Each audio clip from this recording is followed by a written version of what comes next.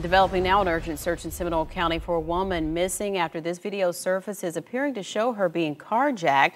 You can see a man with a large gun walk up to the vehicle in the middle of traffic and then get into the back seat. This morning, investigators say that driver and the vehicle are nowhere to be found. News 6's Mark Lehman is following the latest developments this morning and joins us live from where that video was shot near Eastlake Drive and Tuscaloosa Road. And this is really frightening to watch, Mark.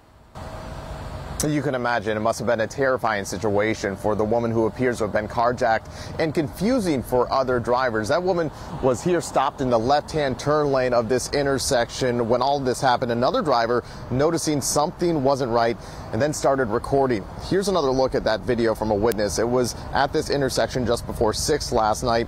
You can see a man in a black hoodie got out of a car and pointed a gun at the driver of a white Dodge Durango. The Seminole County Sheriff's Office says that man was wearing what appears to be a Halloween mask and got into the backseat of the SUV before both cars drove off. Investigators say the woman who appears to have been carjacked is 31-year-old Catherine Altagracia Guerrero de Aguas Villas, who is from Homestead, Florida. And deputies are asking for help in finding her or any of the vehicles involved in this. The victim's Durango has a Florida tag of KBF F22. There's also a large for sale decal and phone number written in plain view on the back window. Investigators say a second suspect drove immediately behind the Durango in a green Acura sedan with an obscured license plate. And out here at this intersection where it happened, we haven't seen any surveillance cameras.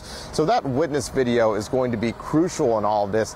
Right now, the big questions that remain are who are these suspects and where did they take the victim? Anyone who sees the victim's SUV is urged to not approach it, but instead call 911 immediately. For now, reporting live near Winter Springs, Mark Lehman, getting results, News 6.